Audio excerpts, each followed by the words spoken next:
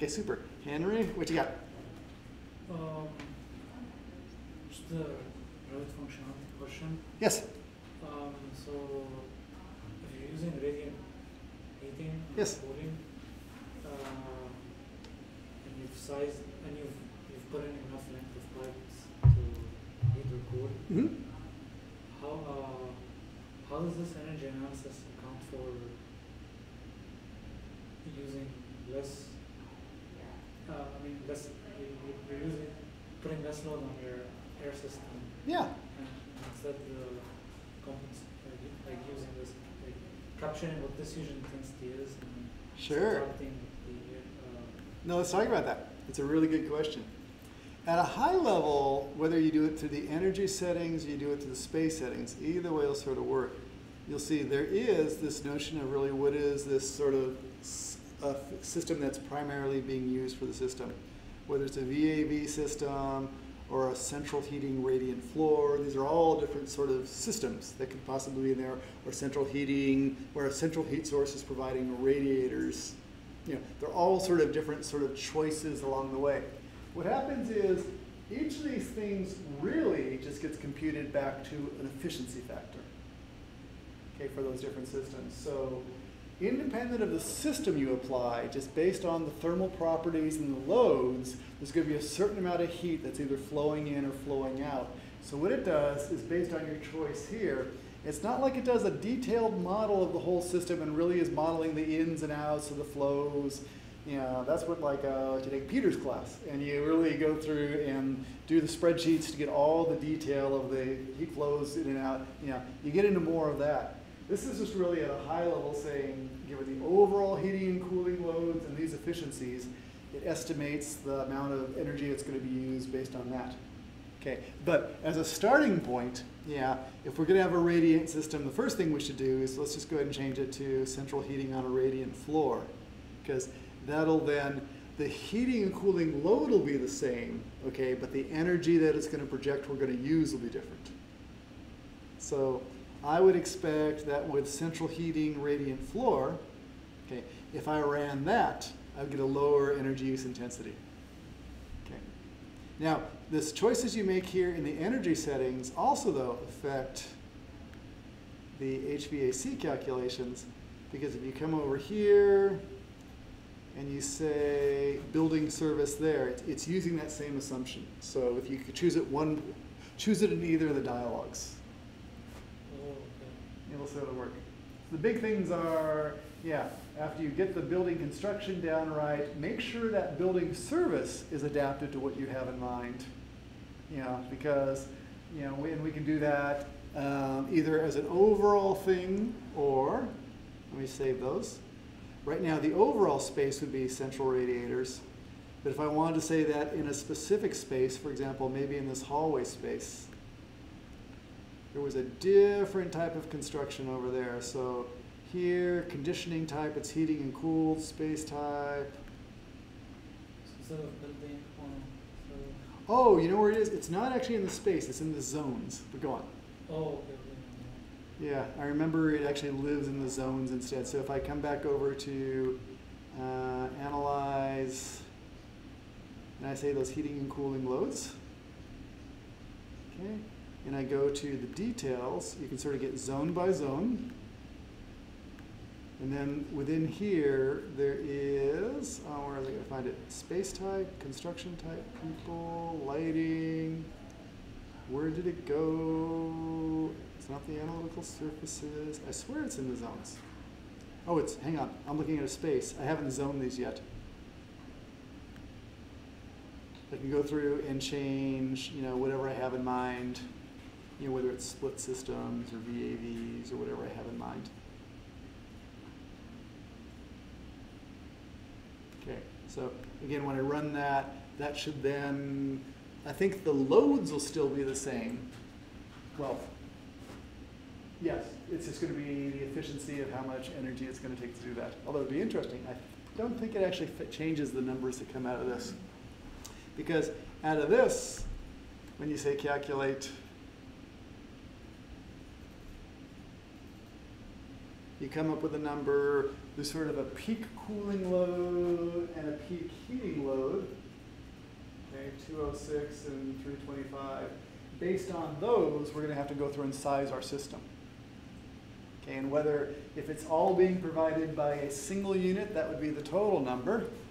But it gives you a zone by zone and a room by room summary. So if you instead were going to say just the northwest room, you see, if I was going to individually control that, I need 67.8 and 42.7 in terms of heating and cooling just for that room. So if I was going to come up with a split system in there, I would go through and make sure that you know, the cooling capacity of it could be 67.8 or the heating capacity. But if you do a like split system for the cooling, we only care about that. The heating is going to be taken care of by the floor. Even if it's so that ramp up, or because it's low, should you still account for the 7? Say again? Or maybe so you said in this ramp up time before your yes, before yes. the water kicks in. Yeah. So would you say maybe somewhere in the Yeah. half of that? Or? Oh, no, exactly. Then you could, if you're just using it as a supplemental system to top it off. Yeah. Yeah, the biggest thing is you got to provide that much cooling. So, and we need that much heating total. You can sort of say that some of that heating is going to be provided through your air system, and some of it's going to be provided through your radiant system.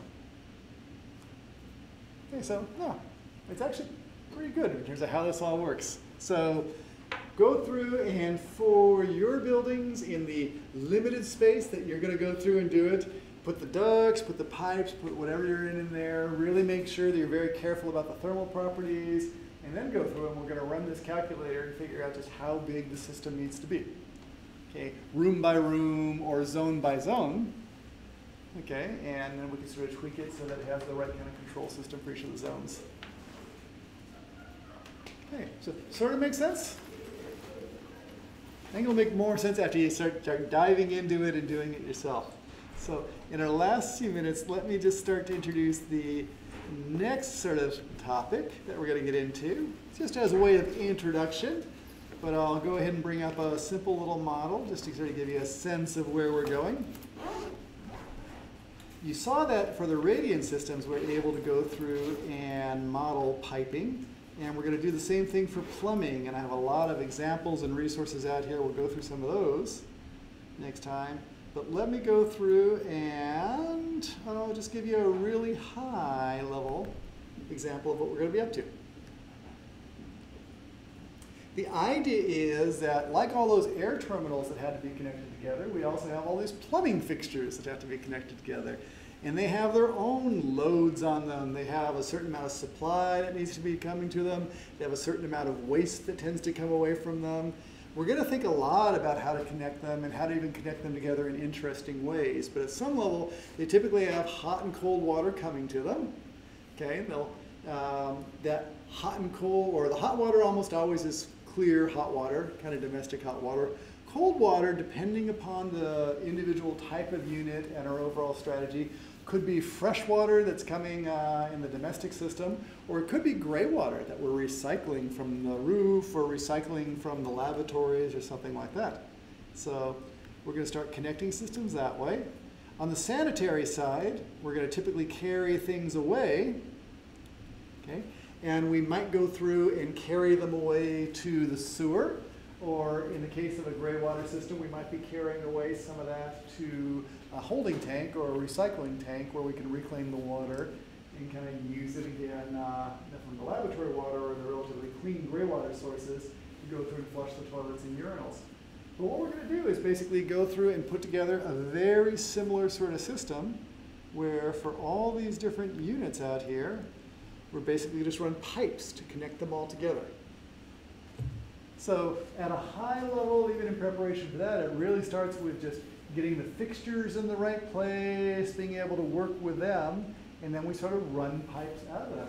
But it's actually pretty straightforward about how we do it. It always gets down to this issue of, will the geometry fit for the type of connections you have in there? Okay. But let me go to the floor plan and just take a look at it overall.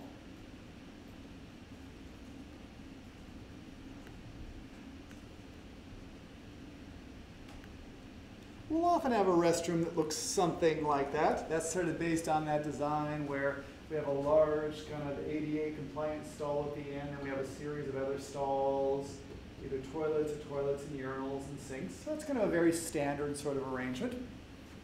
But how it's going to work is very similar in some ways to the way we've connected even the plumbing systems together, or the ductwork systems together.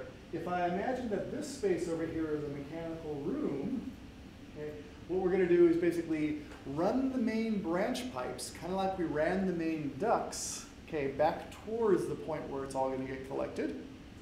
And then we're going to connect everything into it. Now let's talk about that.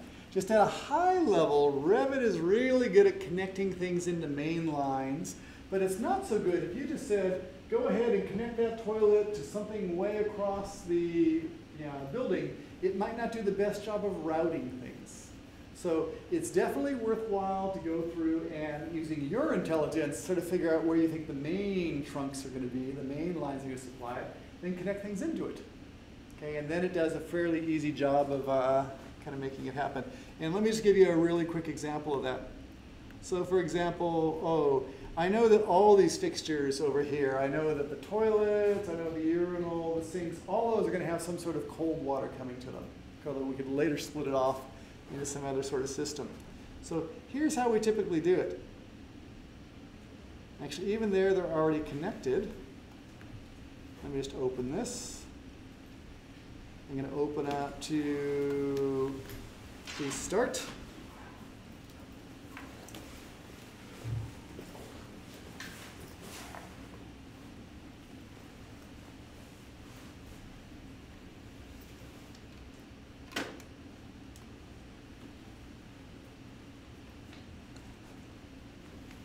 Do your thing, do your thing, do your thing. Take care.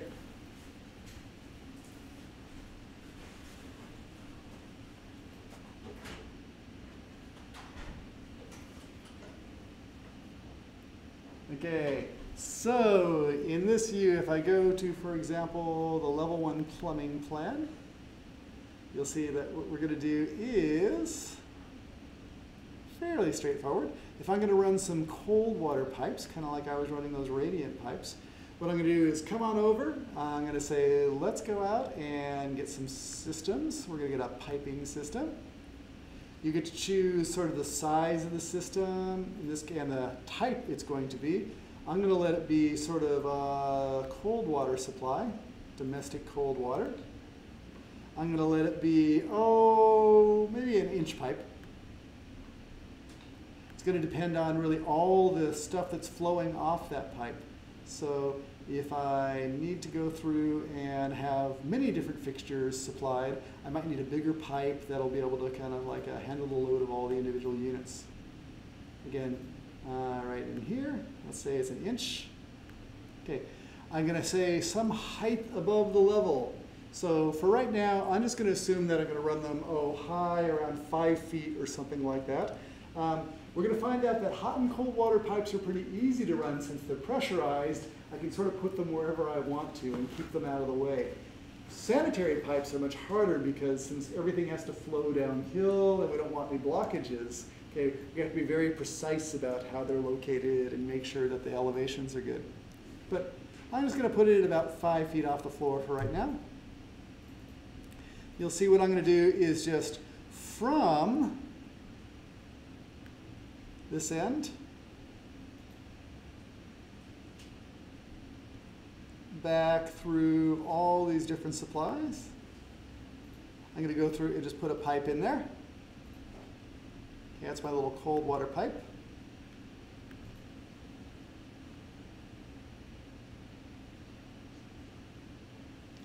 Let me go through and look at it in 3D for the plumbing. Okay, there's my little pipe kind of hanging around in there. If I want to go through and start connecting it to things to it, what I can do is I'm going to start by just capping the open ends. The reason I do that is if the ends are open, it'll try to connect to the ends first, as opposed to making a break in the pipe. So I'm going to say cap the open ends. Oh, that's interesting. Let's see what's going on there. But what I'm going to then do is choose each of these different units. I'm going to say connect into.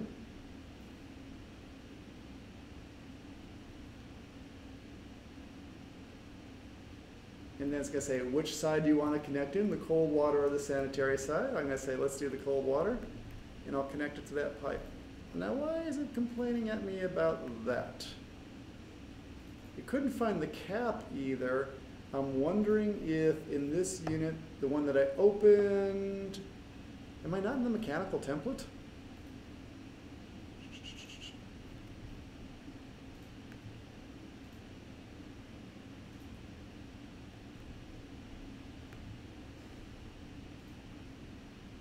Because the fact that it didn't have a cap and that it's not able to do that. Start ready to add pipes.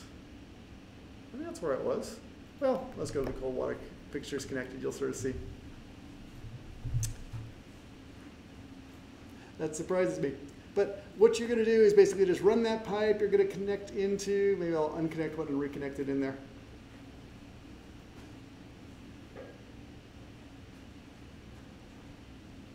So what you're going to find at a high level is that your task is just really figuring out where the main branches are going to be and then just hanging things off of it.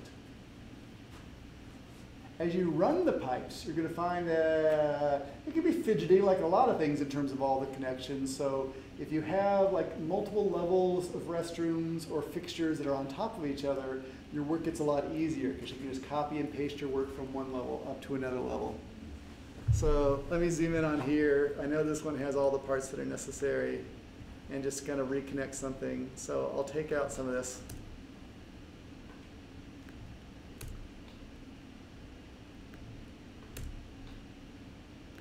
But the way it basically works now is, I like ducks.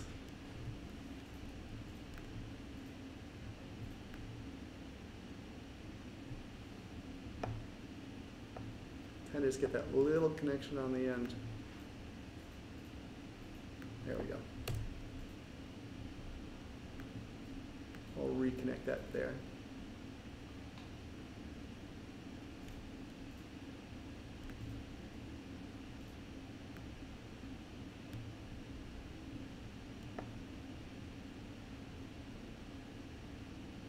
Okay, super. It's a long-winded demo of just trying to show you that what you're going to do is take that guy over there. You're going to say connect into.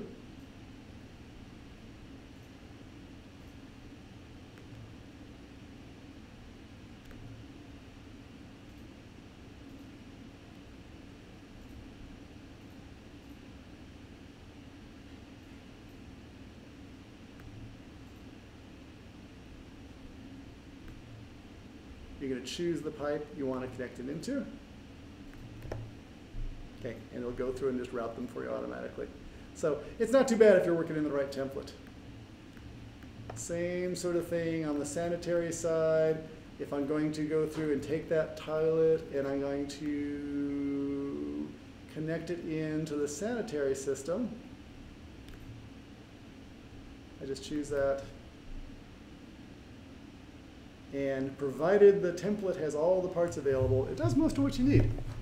Okay, so the big thing is, A, getting the main pipes running about the way you want to and make sure they're running downhill if they need to for sanitary or not. B, once we do that, we're going to go through and it's all going to come down to how much room you have and if you have room to go through and connect everything all together. Okay.